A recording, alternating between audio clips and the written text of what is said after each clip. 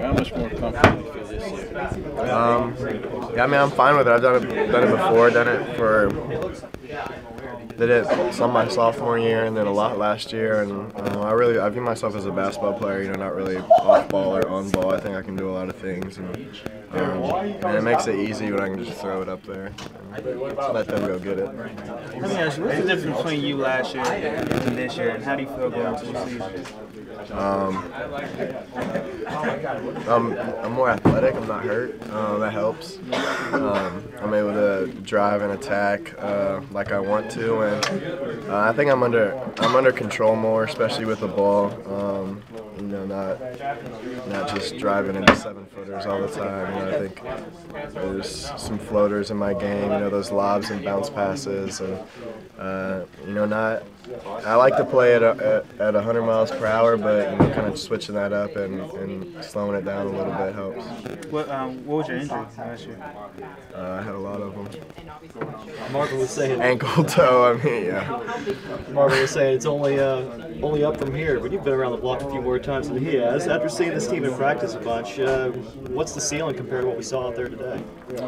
That's the thing I really like about this team is we're so young and these guys want to learn, and I think we did such a good job of playing together today that it's only going to get better. And really, with how these guys should be improving throughout the year, we shouldn't hit a ceiling like this year. Like, we should just keep getting better. And with the youth, I mean, Marvin's going to continue to get better and know his spots, and Wendell. I mean, those guys play together so well that really I think they'll just keep improving. How can you as a captain make sure that stuff like what happened with Trevon and Alex doesn't happen again? I mean, talk to them, and I should know, you know, everything that's happened on the team and keep it under control. And but just, I mean, talking to those guys, like we don't have a lot of upperclassmen, and so you know, a lot of it is that they don't know, and it's on me as the captain and some of the other guys who have been here for 2 or 3 years now to help them out.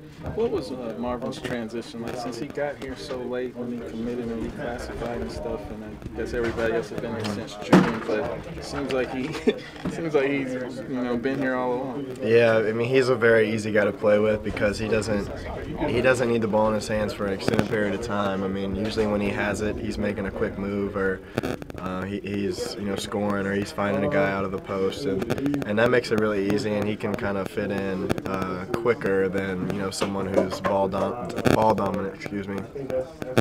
And he's been very open to figuring out how to play with us too, and trying to get guys in their spots. And